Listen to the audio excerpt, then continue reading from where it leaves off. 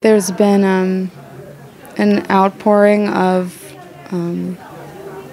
acceptance and love by the family with me, more so than I ever could have imagined. So being able to feel like we're in this together as a family, even though Eli and I were not able to,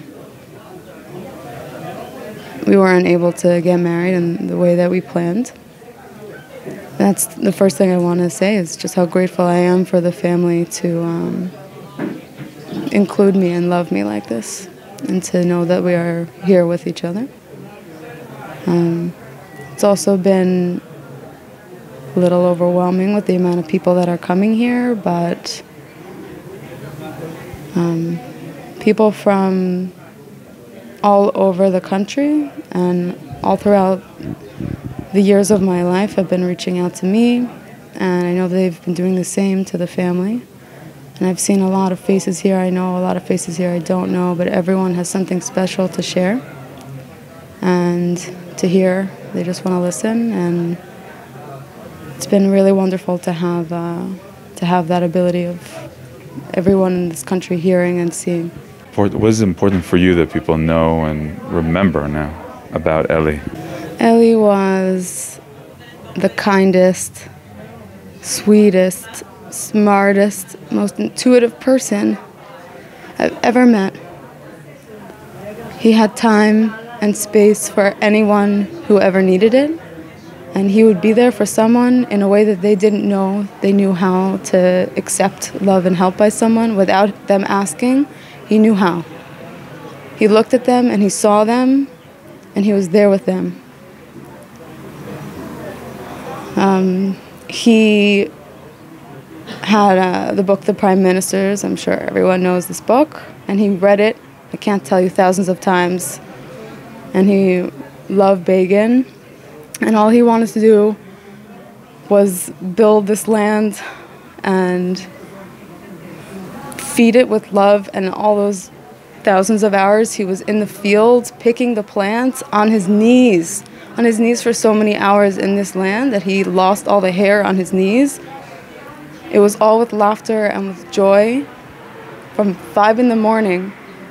And he fought so bravely when he was in the army. And I said it before and I'll say it again, he had a medical history and injuries that should not have allowed him to be in the position he was in. And he did not care. He fought and fought and fought to be there because that's where he was needed. The fact that he was murdered so close to a place which he loved so much, the Western Wall and the old city of Jerusalem. Eli grew up Chabad. When he came to Israel, and he went to yeshiva, he was in Australia, he came here, he was in yeshiva, and he went to the army. He stopped being so connected to Judaism for a long time. When he's on kibbutz, he was connecting to himself, to the earth, to this land. And then I met him, and he came to Jerusalem, and at first it was very hard with all the noise and all the people. And slowly but surely he began to love the people again, and he began to put on tefillin for the first time in a few years, a few months ago.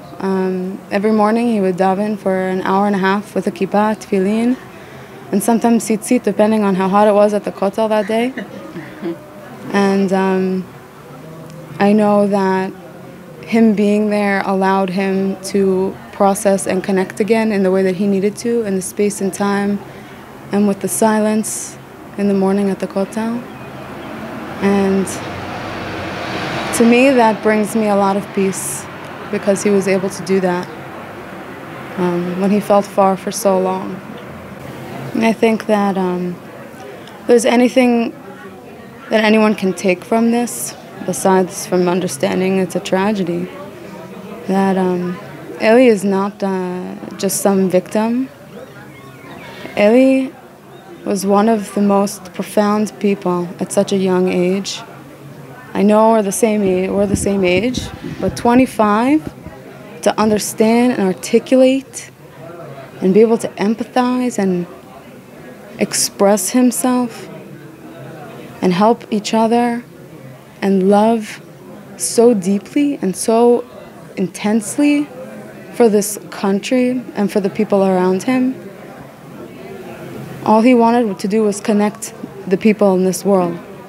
Down south with Arabs, with Jews, anyone who would want to listen, he wanted to connect. Today, his fruit vendor from the Schiff is here because they were friends. The fruit vendor.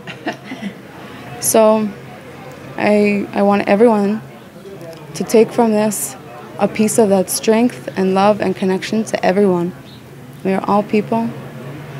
And there are people who do bad things, but the most of us do good things. And to take everything that I've said and understanding who Eli was and bring part of that into everyone's life and share that with each other.